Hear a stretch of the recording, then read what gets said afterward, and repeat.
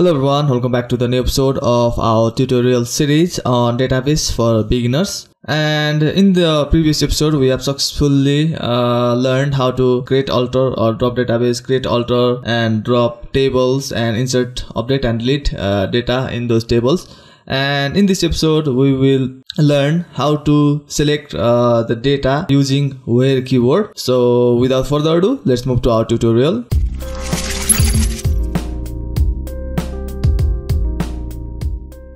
So first of all, we'll need to open our SQL Server Management Studio since we are using Microsoft SQL Server 2014 as our database. So I'll just click on this icon and it will open our SQL Server database. And here we will be connecting our database engine using local server name. So just click on connect. Let's expand our databases, and here is our simple database. We have been working on this simple database, so I'll just expand it, and let's expand tables as well. So here we have a TBL user table, so let's see the data here. I'll just right click on that TBL user table and I'll just click and select top 1000 rows. So here we have two data that we have worked on previous tutorials, but for this tutorial and upcoming tutorial I will create a new table and insert data on that table, and we'll be working with that table. So let's create a new table, and if you don't know how to create a table in database, then please check the episode number 3 where we learned how to create, alter or drop tables. So for this tutorial I will use GUI to create the table. So I'll just click right click on tables, click on new and then table, and here we'll give the column name. So the first one will be ID, so let's give ID, data type int, okay, and second one will be a name and it will be varchar. And we need to give the length of the data for varchar, so it will be 50. It's okay, it's minimum, so it's minimum or it's the recommended, so I'll just use 50 for now. And another one is address. Address can be longer and it will also be a varchar. Let's give it a length of 150. And third one will be age, and age will be of integer. Oh, here we have var binary, not var binary, varchar. Varchar int, and the last one will be salary. Salary, and it will be decimal. So let's see for decimal. Where is decimal? I don't see a decimal. Here it is. So decimal 18.0. Okay, that's okay.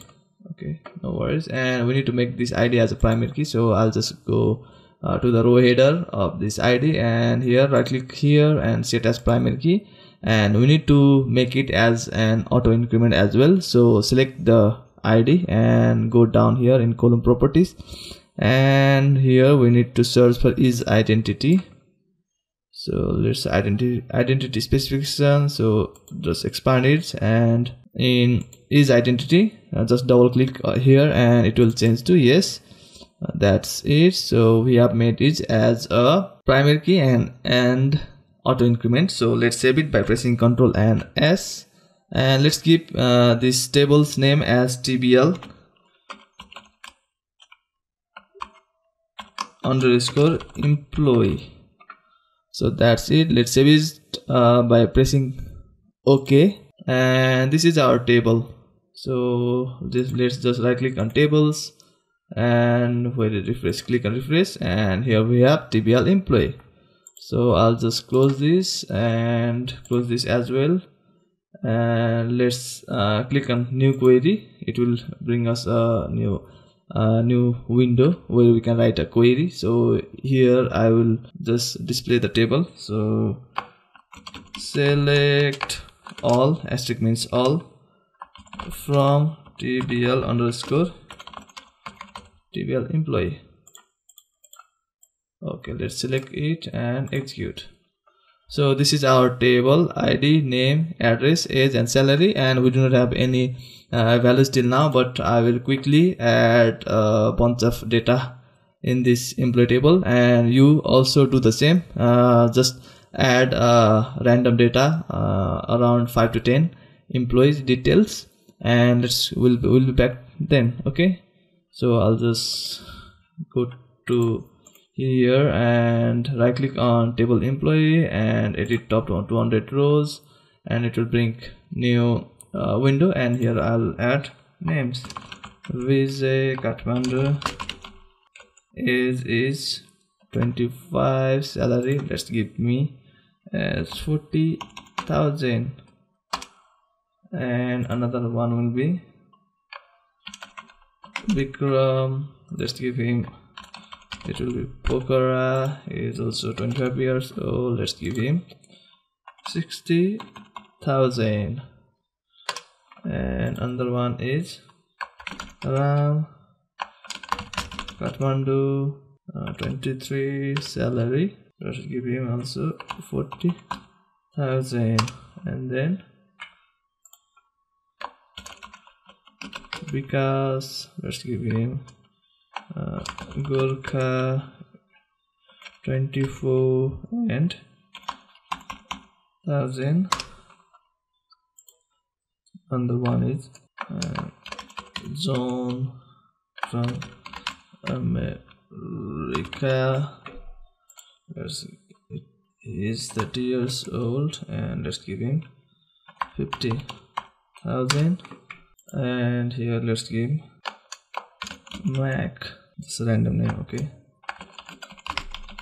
Australia, 50, let's give him 80,000 rupees, and let's add another one, Harry, Kathmandu, and then he is also 20 and he earns 20,000.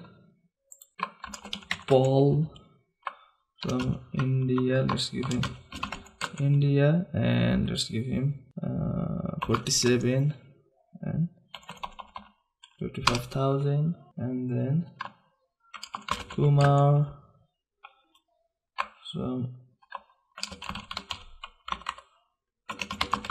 Kathmandu, and let's give him 50, and let's give him salary of 32,000. So that's it.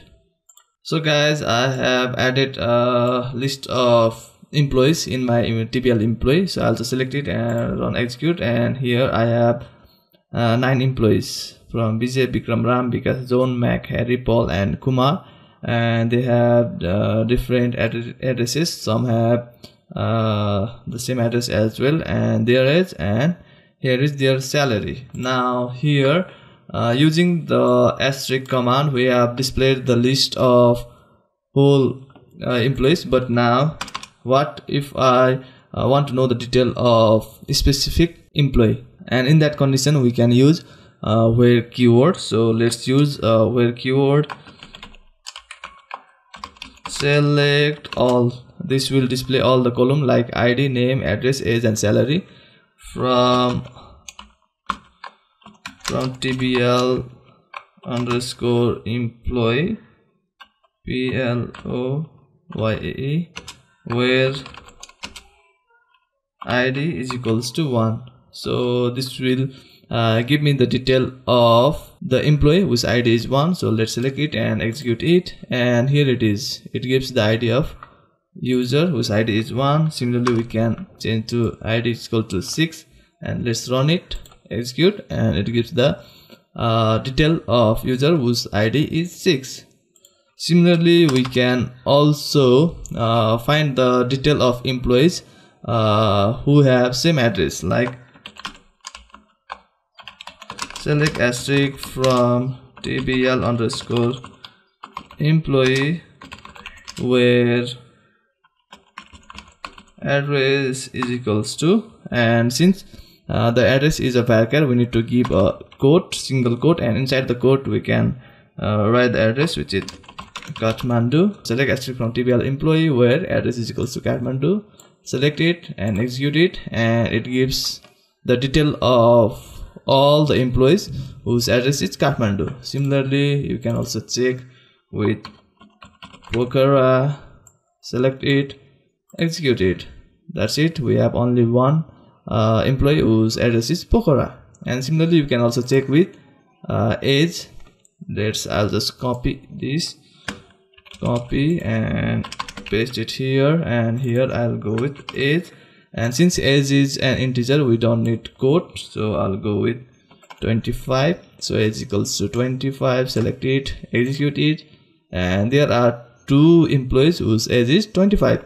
Similarly, we can also go with greater than, less than, is not equal to operators. We have only used is equal to. Let's go with greater than operator. So I'll go with select asterisk from TBL underscore employee where salary, let's say, is greater than 50,000. So we will find the list of employees whose salary is greater than 50,000. So let's select it and execute it. So there are there are 4 employees whose salary is greater than 50,000, and let's also find whose salary is 70,000. Select it, execute it, and there are only 2 employees whose salary is more than 70,000. Is it? Yeah, this was of 5 lakhs. I thought it was a 50,000, but it became 5 lakhs or 500,000. So there are John and Mac, America and Australia. They are from big countries. They are international employees, so they have huge salaries. Just for this tutorial, guys. And then similarly, we can also use is not is equals to. Let's select all the employees whose address is not Kathmandu. We'll select all the employees who are not living in Kathmandu. So let's select it. Select asterisk from TBL underscore employee where address is not is equals to, let's say, Kathmandu. So I'll select this and execute it. So it gives the detail of all the employees whose address is not Kathmandu, like Pokhara, Gorkha, America, Australia, India, but not Kathmandu. Similarly, you can also add another location like Pokhara.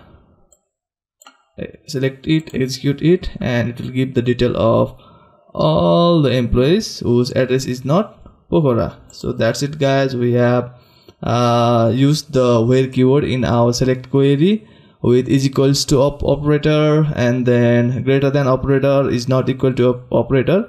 You can also use is not equal to or less than operator to use select keyword and where keyword to select the data for a specific user. So that's it for this tutorial, and in the next tutorial I will show you how you can go further with select query using limit keyword and distinct keyword. So thanks so much for watching. If you have any confusion related to this tutorial, then don't forget to comment. I'll reply as soon as possible. And if you like this video and also think this can be helpful for someone you know, then don't forget to like, share and subscribe. And stay safe, take care, see you soon, bye bye.